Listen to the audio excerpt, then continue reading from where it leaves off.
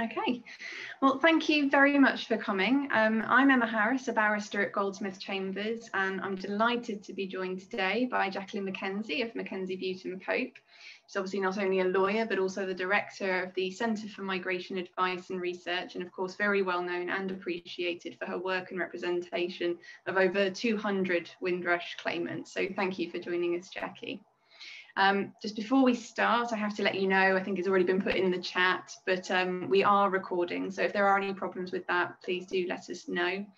As we go along, if you have any questions, for now, please just put them in the chat and we will hope to get to them in the session at the end where we have our discussion. The aim of this session is to get you really thinking about the issues that arise in Windrush cases. You have 2 case studies that should have been sent to you in advance, but if you didn't receive them or don't have them to hand, don't worry. We're going to be popping them in the chat so that you can download them from there because you're going to need them for your discussions. Also in the chat, we're going to put a copy of the handout so that you essentially have a copy of the slides with you. And also I'm going to provide an extract from the Home Office's Windrush casework guidance, which you might find useful when we come to look at who can apply under the Windrush scheme. I'm going to be starting with a whistle-stop tour of relevant immigration and nationality law in this area, and then Jackie's going to take you through the Windrush scheme, who's eligible to apply and what they're eligible to apply for. We're then going to split into smaller groups to discuss the case studies. Half of you I'm going to ask to look at case study 1, half to look at case study 2, and if you find that you have the time, then you're obviously welcome to have a look at both. We're all going to then come back together as a group and go through them both together, hopefully answering any questions that have arisen. So, like I say, any questions in the chat as we go along, but there will be a chance to discuss things a bit more openly later on. So, starting off then, prior to the British Nationality Act 1948, if you or your father were born in a British colony, then you were born a British subject. The British Nationality Act 1948 was introduced as many countries started to get their independence from the British Empire. Those who continued to belong to the UK or its remaining colonies and who had previously been a British subject automatically became a citizen of the UK and colonies, or a CUC, as you'll see it written. Simultaneously, people suitably connected to the countries that were gaining independence became citizens of those countries instead. Together, citizens of the UK and colonies and citizens of those newly independent Commonwealth countries were all collectively referred to as Commonwealth citizens. That was an umbrella term for everybody. From 1948 until 1962, there were no restrictions on the ability of citizens of the UK and colonies or on any other Commonwealth citizen to be able to come to the UK to live and work. People who arrived during this time are described as having freely landed. This changed with the Commonwealth Immigrants Act 1962. Commonwealth citizens, including CUCs, who were not born or registered in the UK, were now subject to immigration controls and might have restrictions, for instance, put on the length of their stay here. That didn't happen in all cases, but it became a power that the immigration officials had when people arrived. Importantly, immigration controls could not be imposed on any Commonwealth citizen who'd already been living in the UK for 2 years, or on the wife or child of any Commonwealth citizen. Now, a lot of the Windrush generation are people who came here as children with their parents, and there was no power at all prior to 1973 to put a time limit on the length of residence of those children. The next major legislative change to affect many of these people will have been the independence legislation that was brought in for their country of origin, or the country of origin of their parents. You'll need to know when a person's country of origin gained independence and how those countries identified their citizens. For this purpose, I highly recommend Fransman's British Nationality Law as a very good place to start because it contains country by country information for all former UK colonies. It's pretty essential for nationality law specialists. The most common formula for nationality used on independence was the standard 2-point formula. Within its independence legislation, the newly independent country would claim as its citizens any person who was born in that country after independence, as well as any citizen of the UK and colony who'd been born in that country or whose father had been a citizen of the UK and colonies born in that country prior to independence. Simultaneously, the UK passed legislation proclaiming that all persons who've gained a new nationality on Independence Day will now cease to be citizens of the UK and colonies. So they were stripped of that citizenship. And that would apply to people regardless of where they were now living. And many people didn't realise that this had happened to them because it happened by operation of law automatically. Now, I have to say, lots of countries gained independence in different ways to this and identified their citizens differently. So we are just dealing today with the most common formula for independence that was adopted. The Immigration Act 1971 came into force on the 1st of January 1973, and it introduced the right of abode. Now, a person who has the right of abode is someone who is exempt from immigration control. Section 2(1) of the 1971 Act provided that citizens of the UK and colonies who'd been born in the UK and islands, by which it means the Channel Islands and the Isle of Man, and citizens of the UK and colonies and Commonwealth citizens whose parents had been cucks born in the UK would have the right of abode. You would also have the right of abode if you were a citizen of the UK and colonies who'd been ordinarily resident in the UK for a period of 5 years prior to the 31st of December 1982, and if by the end of that period you had no time limit on your length of stay. Additionally, a female Commonwealth citizen who is or has at any time prior to the 31st of December 1982 been married to a man who had the right of abode would herself have the right of abode under Section 2(2) of the Immigration Act 1971. Now, for anyone who was originally from a country that had gained independence and was no longer, therefore, a citizen of the UK and colonies, they would have been very unlikely to qualify for the right of abode. So for those people who were settled in this country but did not qualify for the right of abode, Section 1(2) of the 1971 Act provided that anyone who was here in the UK on the date of commencement and was settled here would be treated as having been given indefinite leave to enter and remain. And that applied to anyone, not just to Commonwealth citizens.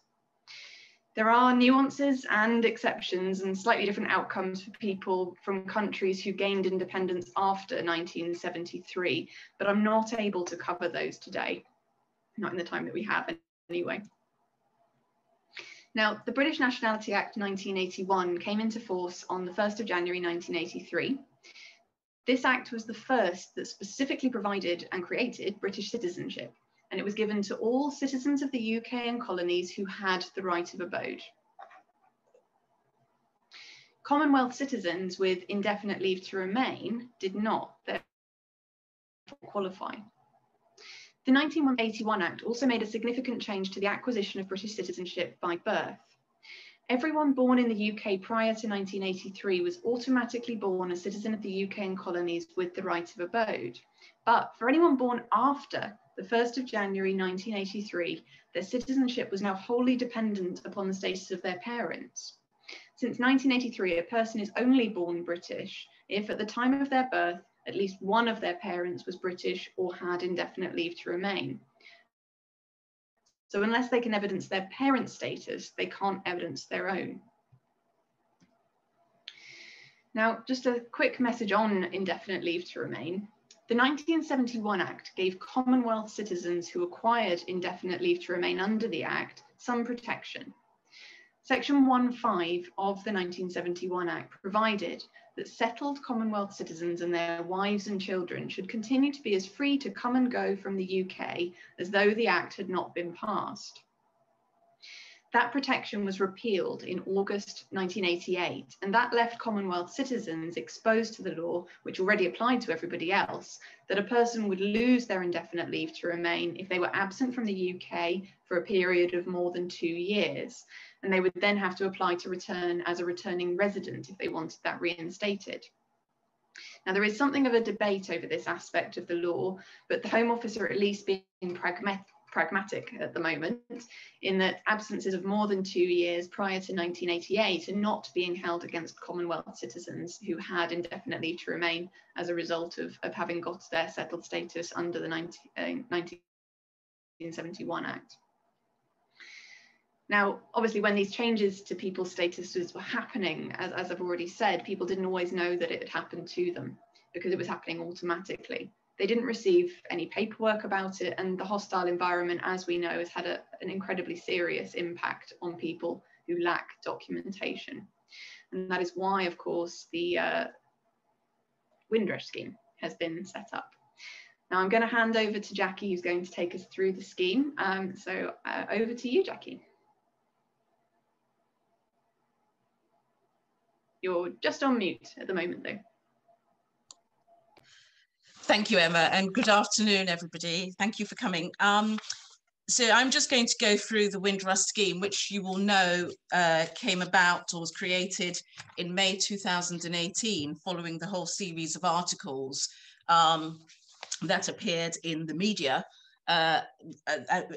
telling people about the Windrush scandal and surrounding a series of high-profile cases of people who were denied services or deported or had ended up in immigration detention. And it wasn't until the Caribbean prime ministers, who happened to be in England that month for the Commonwealth Heads of Government meeting, and made a massive row, or caused a massive row, when the then Prime Minister Theresa May refused to see them or do anything about it, that she conceded, and thereafter the Windrush scheme was created. Now, the Windrush scheme, people who can apply to it fall into 4 groups, and because we haven't got a lot of time, there won't be much time to discuss various nuances about all the groups, of which there are many, and much controversy too. So I'm literally just going to take you through it in a formulaic way, just following the slides, and perhaps if there is time for discussion, we can come back, because I'm sure many of you will have many questions. So there are 4 essential groups, and then there's another category of people, and there's the issue about good character. So the groups are the Commonwealth citizens who were either settled in the UK before the 1st of January 1973, or people who have a right of abode, and that's always that's a controversial one. And some of you may be aware that there is a judicial review pending regarding this. Group 2, people of any nationality who arrived in the UK and had ILR, indefinite leave to remain, before the 1st of January 1973. And Group 3, people of any nationality who arrived in the UK between the 1st of January 1973 and 31st of December 1988, and who have settled status. And that's also controversial, because there are a number of people of the Windrush generation who've seen people from France and Italy and so forth benefiting under the Windrush scheme, and wondering how is that possible. And Group 4, a child of a Commonwealth citizen parent, and the parent was settled in the UK before 1st of January 1973, or had a right of abode. And of course, there are the usual exceptions. So in terms of Group 1, that's quite straightforward. Simply, these are people who perhaps didn't avail themselves of the registration schemes that were around at the time. There were schemes in the 1970s, just before the enactment of the 1971 Act on the 1st of January 1973. And then there was another registration scheme in the 1980s under Margaret Thatcher. But this group are people who can confirm, or just seeking confirmation, that they already hold British citizenship, and all they really need to do is to get confirmation of that and then pay for a passport. Because the thing to note about the Windrush schemes, that applications are free under it. But there's also been controversy, the whole thing shrouded in controversy, has also been controversial about why people have to pay for passports. But I don't think that's a valid criticism of the scheme, because everybody apply, British people apply for their passport. So what you're being given is just status documentation. And I think it's only reasonable that, you make your application for your passport in the same way that everybody else does, because that's what would have happened had you not been deprived of your status documents or not given them in the first place. So to naturalise as a British citizen, or for somebody with ILR and continuous residence since 1988, there's a few things that you need to do. You can't have had absences for more than 2 years. That's since 1988, and Emma mentioned the issues that arise from the 1971 Act and some, I suppose, dispute about how that really does affect people who are returning residents more so. We've got a few cases that we need to revisit because of this, but Emma's absolutely right that the Home Office has been I'd say reasonable about how they've applied this to people who are victims of the Windrush injustice. And good character, we'll come back to good character later, but you did with the Life in the UK test, you know, the tests where there are 24 questions and you've got to get 18 of them right, and they're all about history and culture of Britain. That also is controversial. And to naturalise as a British citizen, having returned as a returning resident, there are resident requirements. Similarly, the overlap of good character and Life in the UK test applies to the next two categories. The resident requirements is really quite an interesting one, because we've seen refusals on the basis that people have no ties to the UK. And we think that's really quite unfair, because if you would have been in the position to have been able to come previously, I mean, the fact that you were unmarried, and, you know, we've got a case of a chap who is unmarried and has no children in the UK, and so he's not been allowed back. He's been stuck in Canada since the 80s, but we've seen people who, because they've been able to show, well, they've got some sort of centre of their life in the UK remaining, i.e. children, adult children, grandchildren and so forth, they've been able to come back. So it isn't universally applied, and I think it leads to a lot of injustice.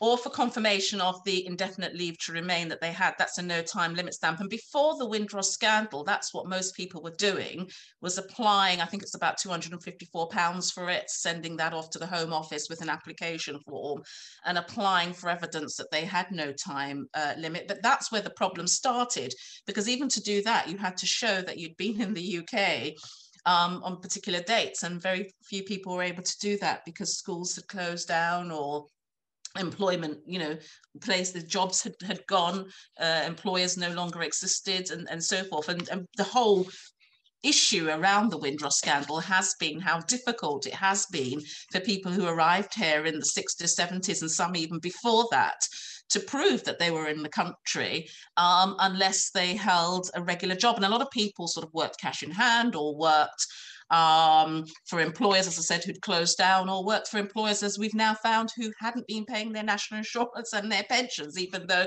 they'd been deducting it from their salary. So, you know, injustice upon injustice.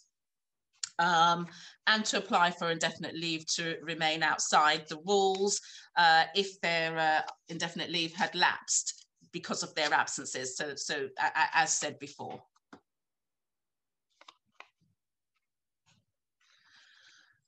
People of any nationality, the second group, who arrived in the UK and had indefinite leave to remain before the 1st of January 1973, would have to show that they had continuous residence since the 1st of January 1973, usually for 5 years, and that there'd been no absences of more than 2 years since the 1st of January 1973. So if there had been, again, they would go back into what we describe as the returning residents category. A group that were disadvantaged compared to Commonwealth citizens, yes, when it comes to citizenship, and these should not fall outside the Windrush scheme.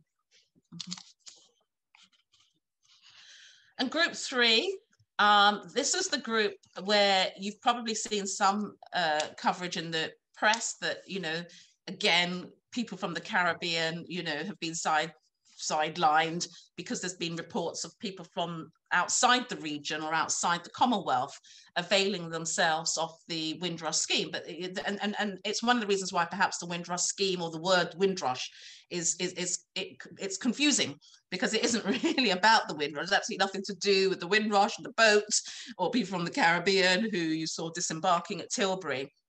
It isn't about that at all, but in the minds and consciousness of people, that's what it's become to be known about. But anybody who was in the country before the 1st of January 1973 and the 31st of December 1908 can avail themselves of the Windrush scheme. They can apply for confirmation that they had British citizenship, or for a certificate of entitlement to a right of abode, or confirmation that, or some documentation to show that they should be subject to no time limit. So in another form of indefinite leave to remain, or certainly evidence of settlement. And this is subject to serious criminality, which we come on to a minute, meeting the threshold of deportation, which, as you know, is going to change or has just changed again. And group 4, children. Now, children, I mean, this is a really controversial one, because a child of a Commonwealth citizen parent, and the parent was settled in the UK before the 1st of January 1973, or had a right of abode, can meet this criteria. They meet it automatically if they were born in the UK before the 1st of January 1983. And there is some discretion here. I've seen discretion applied. I don't know if there's a formal discretion, but I've certainly seen it applied.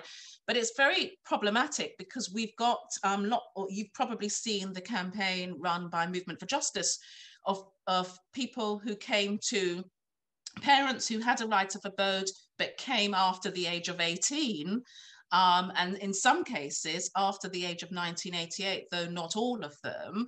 And what is their status? And technically they have no status, and you know, they've been caught up in all sorts of things. One, being deemed overstayers. 2, where deportation has become an issue, they can be deported, etc. And so the Movement for Justice campaign is to say that the Windrush scheme should be widened to include the descendants, particularly those who came as adults, of the people who would have benefited pre the 1st of January 1973.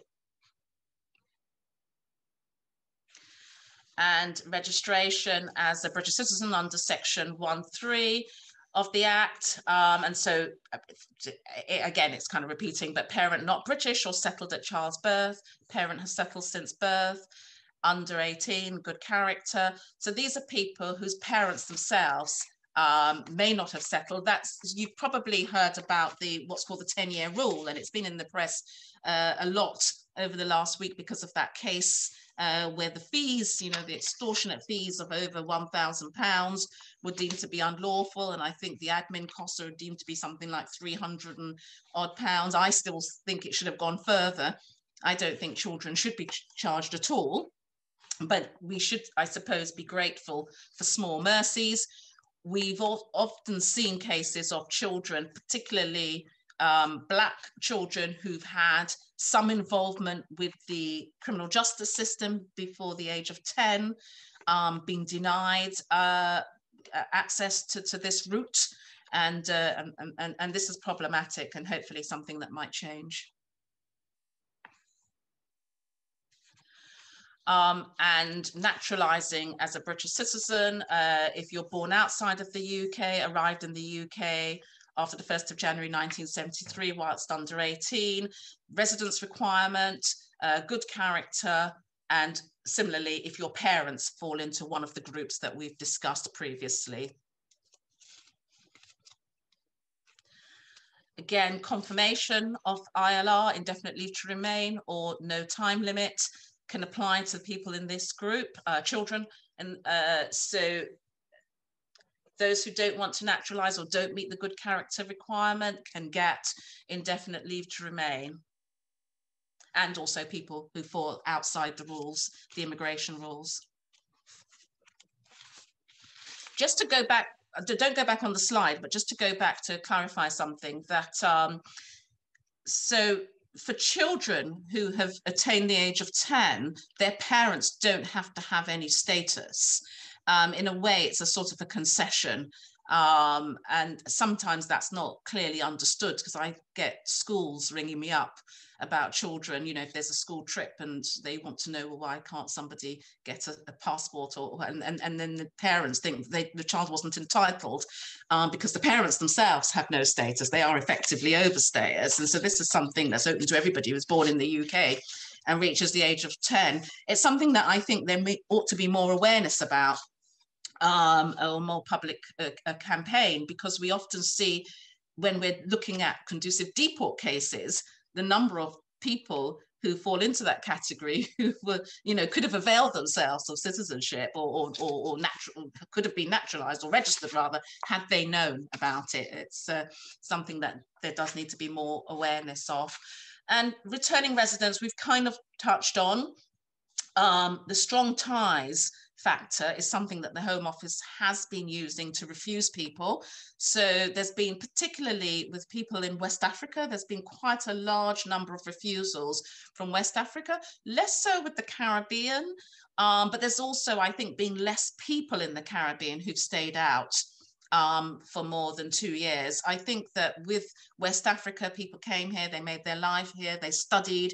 Then there were opportunities back for them in West Africa, so they went back either to do jobs, but never in a million years intended to stay out, and didn't realize that they had lost their right of abode or lost any sort of status had they stayed out for more than 2 years. And I think the history of migration from West Africa and the Caribbean is very, very different in terms of who came, the backgrounds of people who came, the opportunities they had back in their own countries. And that's why I think the numbers are disproportionately higher with people from West Africa than they are with the Caribbean. But it's a real issue when the strong ties plus factors is used. And of course, if you can't qualify under that route, there is the you can get the multiple C visa, 10-year visa, entry visa, which means you can come and go from the UK. So it is another route to living in the UK, and some people find that quite satisfactory.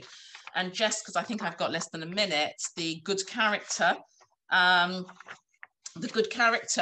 is going to change. I think we're going to look at it in one of the workshops. So because I've gone over my time, I won't deal with it now.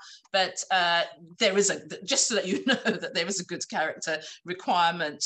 And it is actually coming up in the Windrush, because there have been people who have been denied citizenship as a result of good character, usually people at the upper end of the conviction scale, usually 4 years plus or multiple offense or convictions. But I've also seen cases where the Home Office haven't done that, and so it's arbitrary, I think. But we'll come back to that. Thank you. Thank you very much, Jackie. That was brilliant. I hope this was useful to you. Thank you again, Jackie, so much for joining us and doing this. You're welcome. Thank you for inviting me. It's interesting. I've learned a lot too. We're always learning all the time. Thank you. Absolutely. Thank you very much, everybody. Okay, thank you. Bye-bye.